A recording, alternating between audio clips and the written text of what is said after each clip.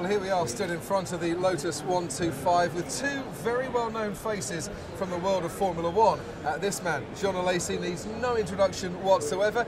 This man, Gino Rosato, is the Director of Corporate Operations for Group Lotus. Ferrari fans, you will have seen Gino many, many times in the Ferrari garage over the years. And Gino, now you're with Group Lotus.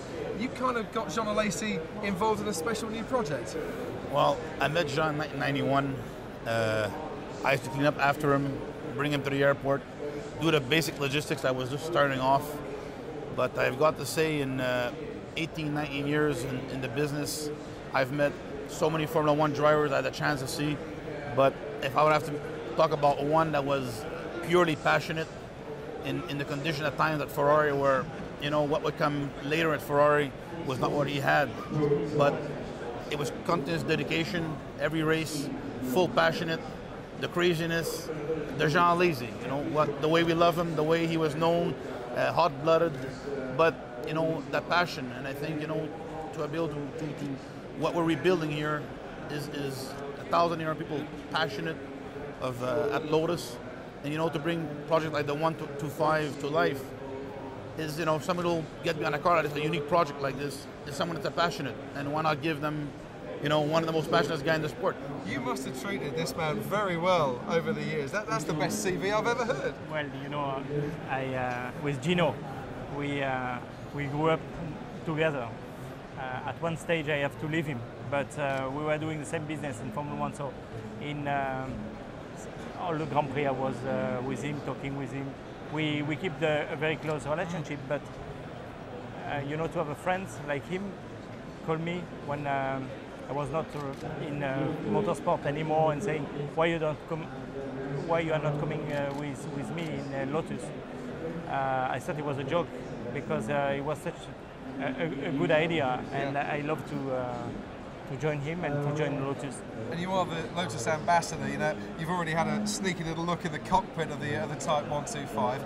You're going to be testing in Vallelunga, aren't you, and making sure that by the time it hits the customer sales stands, everything's going to be perfect. Yeah, everything will be perfect, and, you know, to have this idea for the clients is really unique. The car will be a dream car to drive. It's going to be an impressive car, fantastic braking, good control. I will make sure nobody will be afraid, but will be really exciting to drive the car. It would be wrong to get you to come and talk to us here on the Lotus stand and not ask you for your predictions for 2011.